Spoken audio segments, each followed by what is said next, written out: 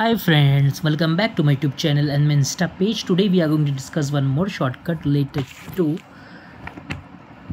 probability. Let's see the question.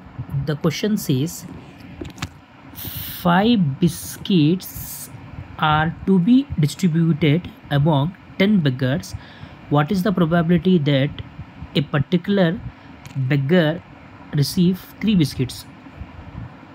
So he has given a question. In question what he's saying that there are 5 biscuits. How many biscuits? 5 biscuits are there. This 5 biscuit we have to distribute among 10 beggars in such a way that a particular beggar will get 3 biscuits.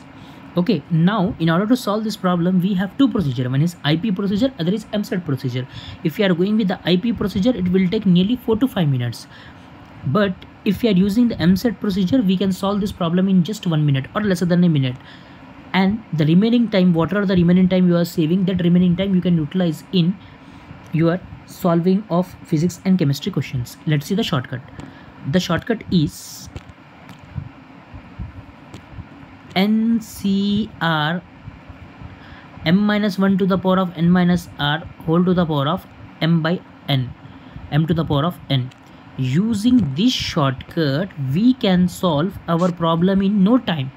So what we need to know? What we need to know to solve this shortcut? Using the shortcut we need to know n value, we need to know r value, we need to know m value. If we know n, m and r value, we can solve this. So we are finding n, m and r value. My n value is 5, my m value is 10, my r value is 3. Now substitute that n, m and r value in the formula. So I'll be getting 5c3 10 to the power of minus 1 whole to the power of 5 by 10 to the power of 5. So if we further solving this, I did this calculation, I am getting the answer as 81 by 10,000. That will be the answer to this question. Hope you guys understand the shortcut. If you guys understand the shortcut and if you guys want me to make some more video of this kind, then don't forget to like, subscribe and share my YouTube channel and my Insta page. Thank you.